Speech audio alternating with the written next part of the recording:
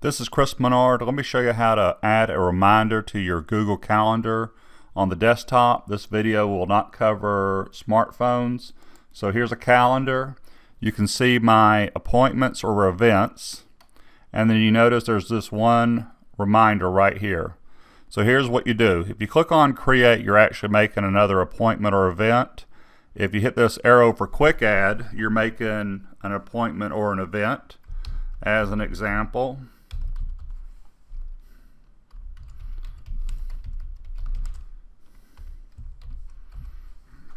I just added staff meeting on the 8th at 9 a.m. So if you want to put in a reminder, here's what you do. Just simply click in the box and it'll say event, and next to it it says reminder. Click on reminder, type in something, hit create. There it is. Now the issue is a lot of people say they don't see reminders. Here's the trick. Make sure it's turned on. So I just turned it off. So now if I click in a date, I don't even see reminder. So simply turn on reminders first, click in a box, and you can add a reminder. That's it. Thanks.